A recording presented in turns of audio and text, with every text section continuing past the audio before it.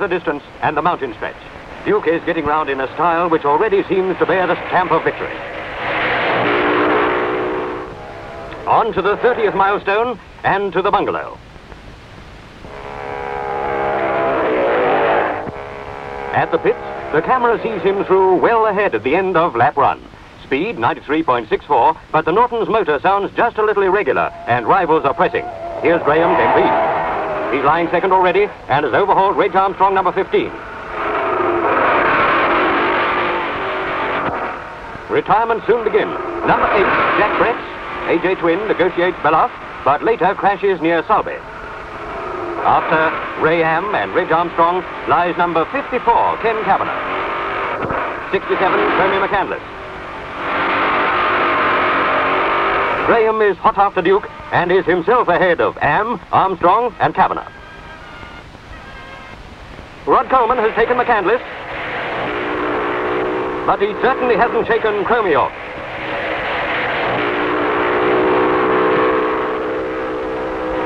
Newsflash! From the pits comes a red-hot announcement that alters the whole complexion of the race. Geoff Duke has retired with clutch trouble. Graham, Armstrong, Am, Kavanagh, McCandless are now on the leaderboard. Tough luck for Geoff Duke and a sad blow to Norton's too. Graham whips into the lead.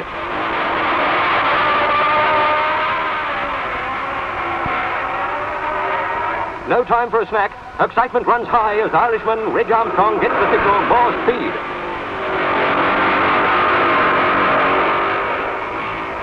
Ray Am is holding third place. Chasing after him comes Ken Kavanagh.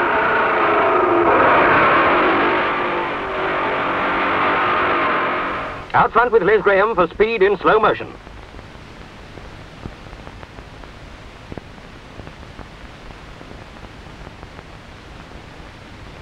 Yes, here comes Graham. It's Graham.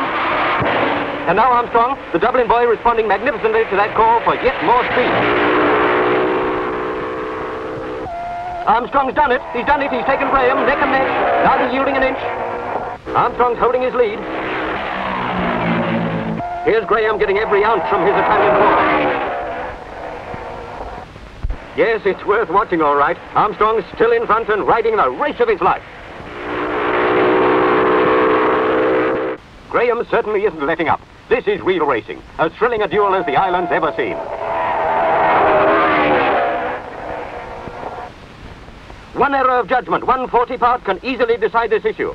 Ready for the slightest opportunity to get there first, and always on the alert to profit by... Yes, here he comes. It's Les Graham. After 7 laps, over 250 miles, Armstrong and Graham have only one thought: destination victory. It's a grandstand finish. Armstrong, stop! For the most dramatic moment of the whole race.